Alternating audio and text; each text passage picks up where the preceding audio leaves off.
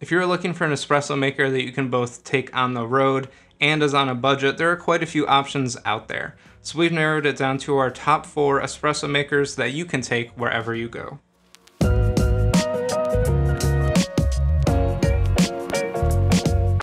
Hello, my name is Stephen Holm and I'm with HomeGrounds, a place for you to go to learn more about brewing and enjoying better quality coffee right at home.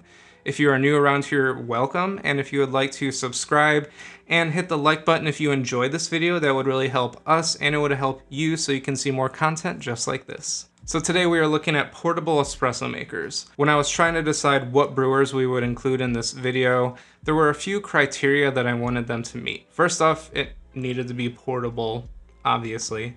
Now we're not looking for something that is extremely compact and lightweight that say you could take backpacking. This is more if you're going, say, car camping or going to a hotel and you want to be able to make good espresso there. The second thing we looked for is that they were under $200. There are portable espresso makers that are well above that, but I think that if you are looking for something portable, you probably already have something at home already that you are using, and you don't want to spend as much money, say $1,000 or so on an espresso machine that you're taking on the road with you. The last thing I looked for was that it made an espresso-like beverage.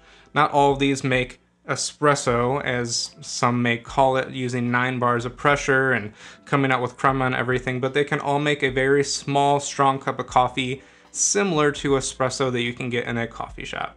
Now, a quick disclaimer before I start going over each one. There are affiliate links for each in the description down below. Those don't cost you any extra, but they give us a very small percentage of your purchase that helps support this channel.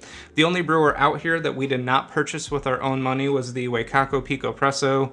I made a video recently about that brewer and Wacaco graciously sent me this brewer for free. However, I really do enjoy all of their products and I would have purchased that on my own if they hadn't already offered to send me one for free. So hopefully you can believe that none of this is biased in any way. These are actual products that I recommend and that I would use. So first up is the Wacaco Picopresso. Like I said before, we have a full video review on this brewer and how to use it, so I'll just be talking about more so the portability of it today, and it definitely meets the portability standard. Everything you see here, this is the brewer, it fits in the case right here. It's all $130, which is a little on the higher end for what we're looking at today, but I think for what you're getting, that's a great value. Really quick, I'll go over just how it works. So you see on the bottom here, we actually have a bottomless portafilter basket, so you can observe your shot as it's pulling, and that allows you to more so dial in and see what's going on with your espresso as you're brewing it.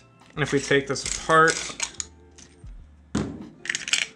we see that basket in here. It includes a scoop. We have a shower screen, and your water is going to be going through that and dispersing evenly over your coffee grounds. And held in the top here, we have a lot of stuff. We have a dosing ring to help get your coffee in there, as well as a tamper, and then also a brush and a distribution tool. So basically you would prepare your espresso in here using the distribution tool, tamping, place the screen over top, and then you just pour water in the top and pump it using this mechanism, and it brews espresso. See if I can figure out how to get it all back together here. It's kind of like a little puzzle.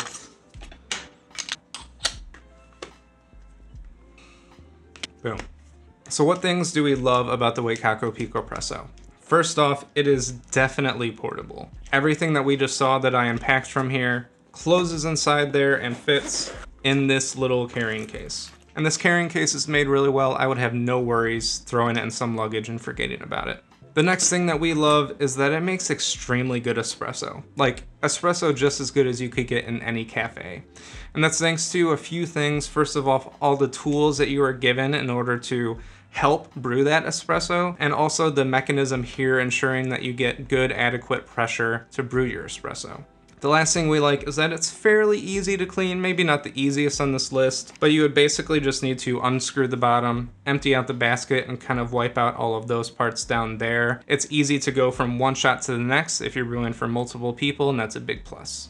Now, some things that we don't necessarily love about the Picopresso. First off, it's not the cheapest item on this list, and $130 may seem like a good amount of money for someone to spend on a coffee brewer just to bring on the road, and that is totally fine, but it is definitely a good value for what you're getting. Another thing we don't love is that there's a lot of little parts in here, just a lot of little things that you can easily lose or misplace. And if you're traveling a lot with this brewer, I can see that it would be very easy to lose like that little distribution tool or the tamper or something like that. The last thing that may deter some people from this is that it's not super forgiving. You definitely need to dial in your grind size and your dose and your yield in order to get a great shot. It won't just be throw some coffee in there, hope for the best, and get something great. No, you really have to work on the espresso, but that's also an advantage because it allows you higher potential to get better espresso. All right, so the Flair Classic. If you're unfamiliar with Flair, they make these manual lever operated espresso machines that both are meant for your home but can also be good for traveling. This one in particular is the Classic. I believe it's the second least expensive one of their models. Their least expensive one is the Neo, and that is also fairly small, but it is more geared towards beginners and sort of limits your potential of espresso quality. And also it doesn't include a carrying case that we'll see here in a second. They also have much higher end models like the Flair 58, but I think with that model, they're more gearing that towards someone who's actually going to be using it at home all the time and not necessarily for traveling. And especially at that price point, it's going to be hard to convince someone to get that just for travel. Now, how it works is that we have this big chamber right here, and that pretty much houses everything. So if we take off the bottom here, we can see a little shower screen and a basket where you place your coffee. And then we have a cylinder and a piston that goes on top of it.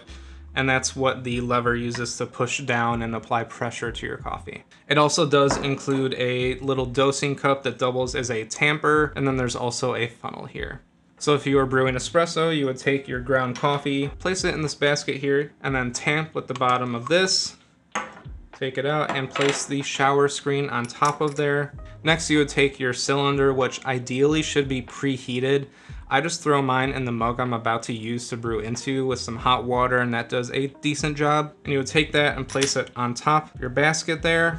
Pour hot water into the line that you can see, and then the piston goes on and you press.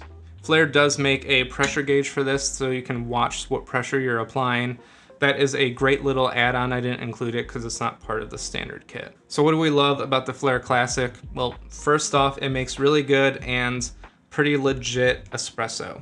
It uses pressure and a proper grind size to brew you an espresso that is very similar to the ones that you could get in a real machine.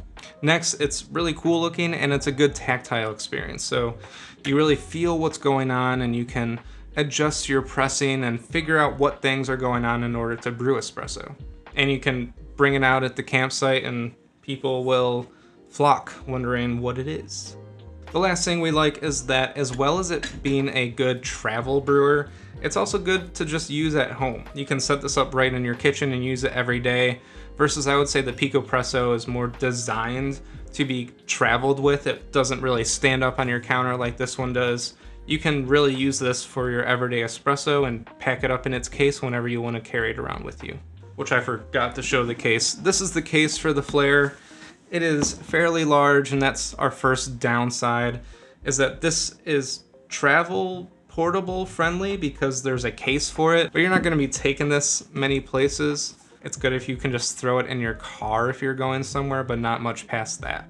The next downside about the Flair is that it requires a good amount of effort and a lot of moving parts that you have to figure out how this fits here and what this does and all of that. It's not just as easy as put some coffee in, press, and you're good. It really takes a lot to dial in a coffee. And that's another thing, is it's not very forgiving. You really have to have your grind size dialed in, your dose weighed out, your yield weighed out. Everything needs to be really dialed in order to get great espresso out of this. The last downside with it is it is the most expensive on our list for $165, but I think for what you're paying, you're getting a very good espresso maker that you can both use in your home or on the road. Next up, we are taking a look at the Aeropress, and we're taking that standard bottom basket thing and throwing it out, and we are trading that for the Fellow Prismo, which is a device that has a valve on here that won't allow any liquid to flow through until you apply pressure on the top, which is good so you don't have to use the inverted method or worry about any drips coming out as you're brewing. They also include this metal filter, which helps produce a good espresso. Now the Aeropress on its own is $40, both for the standard model here as well as the Go, which is their more travel-oriented model that's slightly smaller than this, but this is still very travel-friendly. And then the Fellow Prismo is an additional $30, which I think is well worth it for what you're getting. If you haven't used an Aeropress before, it is fairly easy. You have our water chamber down here that the Prismo attaches pretty snugly on here. We actually have a full video on the Fellow Prismo if you want to check it out. It has a recipe in there and everything. I'll link it right up here. But basically it's just coffee goes in here, water on top, and then you press it through using the top plunger. It's very simple and very quick. So what do we like about the Aeropress with the Prismo? First off, it's very compact and very robust.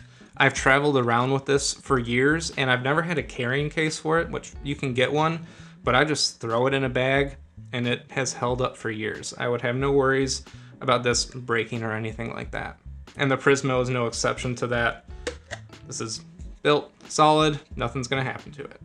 The next thing we love about the Aeropress is it's extremely versatile. You don't only have to brew espresso, you can brew filter coffee, you can brew concentrates and dilute it for multiple people. You're not paying for one brewer that can brew one type of coffee, you are paying for a brewer that can brew many, many different types. The last thing we like is that this is pretty minimal parts. You just have 4 pieces here that are relatively easy to clean. When you're done brewing, you just pop your coffee out, give this filter a good cleaning, and you are ready to go on to your next brew. As far as downsides go with the Aeropress and the Prismo, really the biggest one that may deter people is that I would say it doesn't make true espresso. You aren't able to get the right pressure or use the fine enough grind size to get cafe level espresso. And that's not to say that it's not good, it's just different. So if you're an espresso purist and that's what you're looking for on the road, this may not be the best option for you. Last up is the Moka Pot, another one that we have a full video of with recipes and everything that I'll link up here. But this is a great brewer. This one in particular is the Bialetti Moka Express, which retails for $40. There are larger sizes, there's different off-brands that you can get for cheaper, but this is a pretty good standard model. If you're unfamiliar with how it works, we have 3 different sections in here. So we have the bottom chamber, which is where you pour in your water, a middle portion, which you put in your coffee grounds. Your water boils down here, goes through the coffee grounds and up into this top chamber where it will exit out and you can pour out your delicious coffee. Now, a great thing about the Moka Pot is that it is extremely durable. This thing is all aluminum. It's not going to break no matter what you do to it. You can find these in thrift stores everywhere, which is a good way to get one if you don't have one already, because they last forever. They're extremely durable and great for travel. Another thing that a lot of people like about it is that it definitely makes a different sort of tasting cup of coffee than any of the other brewers, and that's something that a lot of people really enjoy. It's not necessarily espresso, but it is very good. Another thing we like is it's pretty minimal effort. You are not really doing anything manually except for placing coffee in there, and so you can easily get a good cup of coffee out of this. And then the last thing we really love is that this can be your home coffee brewer as well. It comes in many different sizes, from this to ones that are the size of me that are completely impractical, but if that's what you want, you do you. Now, downsides with this brewer, first off, like I said before, I'm probably gonna get some kickback for this, but I don't think it makes real espresso. It is not the same thing that comes out of an espresso machine. It is good, but it is not exactly like cafe quality espresso. Another thing we don't like as much is that it's not the easiest thing to clean, because after you're done brewing this, it's all gonna be very hot, so you can't clean it right away and brew another cup. You have to wait until it cools down, then you can twist this off, empty out your coffee grounds, make sure to clean everything out good, and then you can do another brew with it. And the last thing that would probably deter a good amount of people from using it for travel is that on top of this, you also need a heat source for it. So as an example, here I have a little portable butane burner that I could set it on and have a flame coming up there to heat up the water in the bottom. You can't just take boiling water and pour it in the bottom. You need to be continually heating it up as it brews. So you could use, say, a campfire or something if you're camping, but if you're going to a hotel, then this wouldn't really work for you.